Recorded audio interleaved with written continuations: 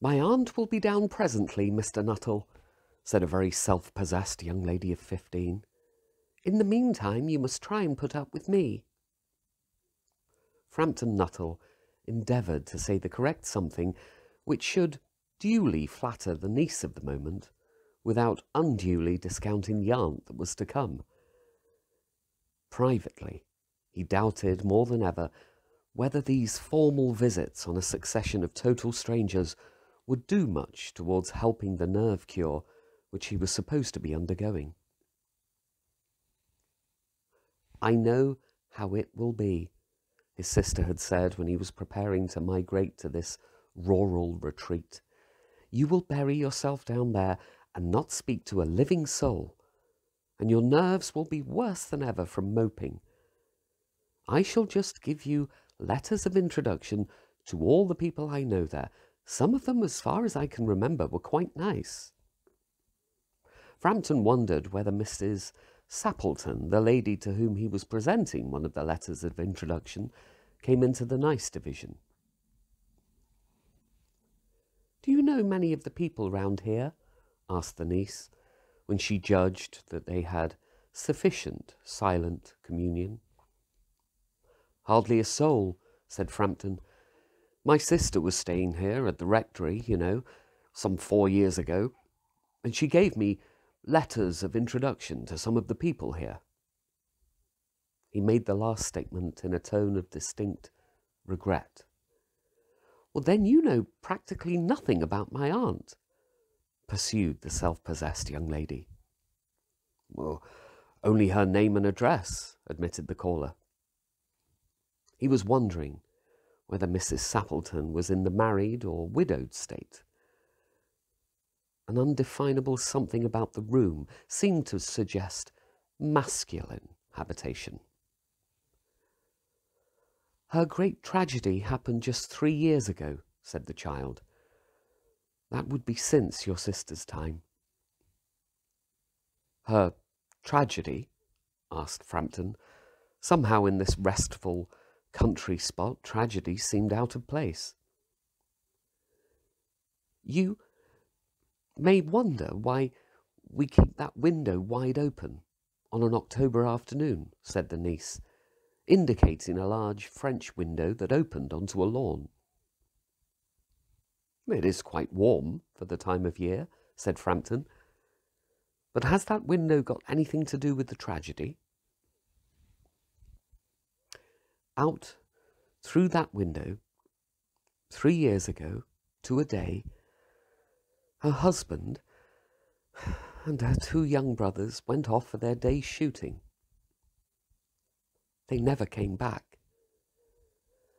In crossing the moor to their favourite snipe shooting ground, they were all 3 engulfed in a treacherous piece of bog. It had been that dreadful wet summer, you know, and places that were safe in other years gave way suddenly without warning. Their bodies were never recovered. That was the dreadful part of it. Here the child's voice lost its self-possessed note and became falteringly human. "Poor aunt always thinks that they will come back some day. They and the little brown spaniel that was lost with them, and walk in at that window just as they used to do. That is why the window is kept open every evening till it is quite dusk. Oh, poor dear aunt, she has often told me how they went out, her husband with his white waterproof coat over his arm, and Ronnie, her youngest brother, singing, 'Bertie, why do you bound?' as he always did to tease her, because she said it got on her nerves.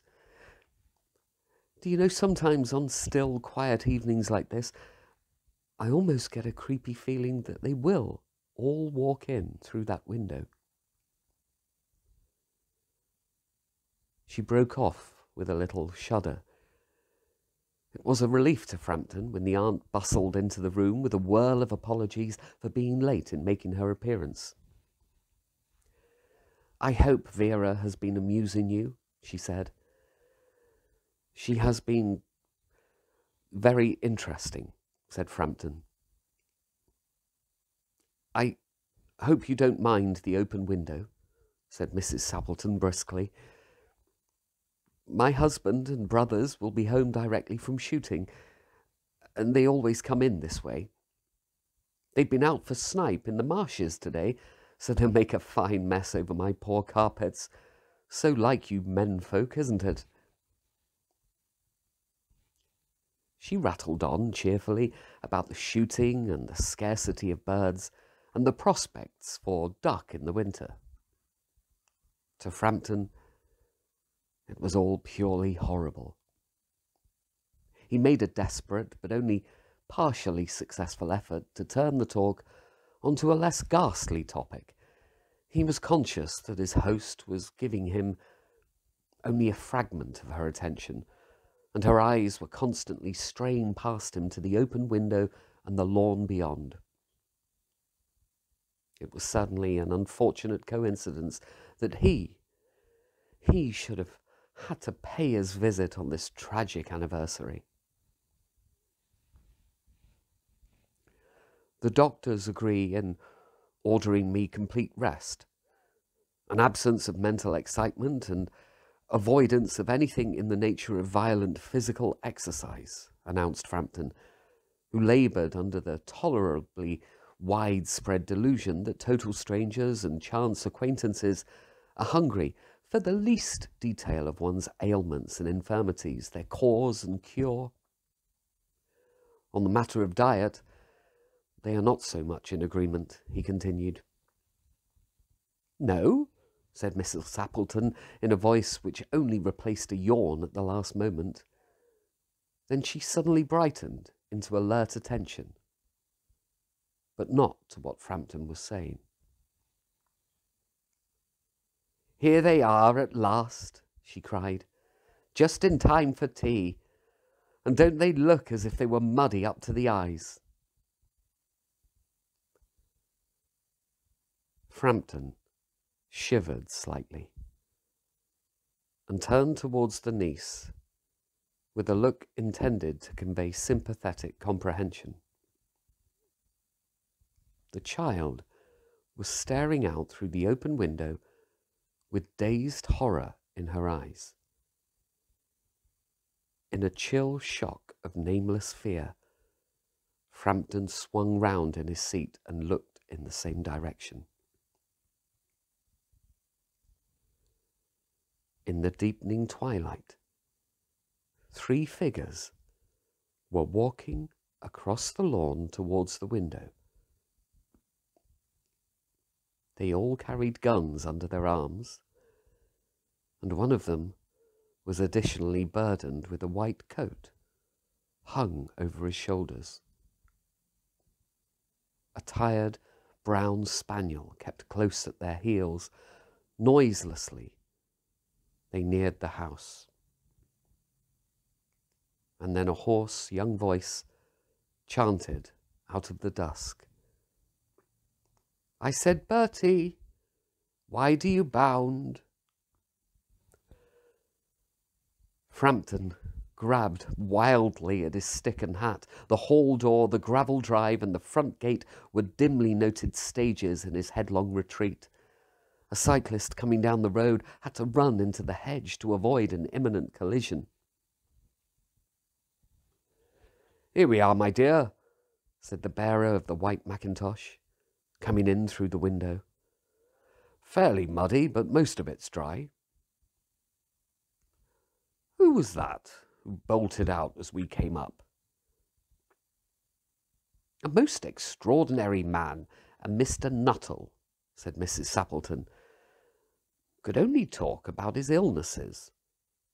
Dashed off without a word of goodbye or apology when you arrived. One would think he had seen a ghost. I expect it was the spaniel, said the niece calmly. He told me he had a horror of dogs. He was once hunted into a cemetery somewhere on the banks of the Ganges by a pack of pariah dogs and had to spend the night in a newly dug grave, with the creatures snarling and grinning and foaming just above him. Enough to make anyone lose their nerve. Romance at short notice was her speciality.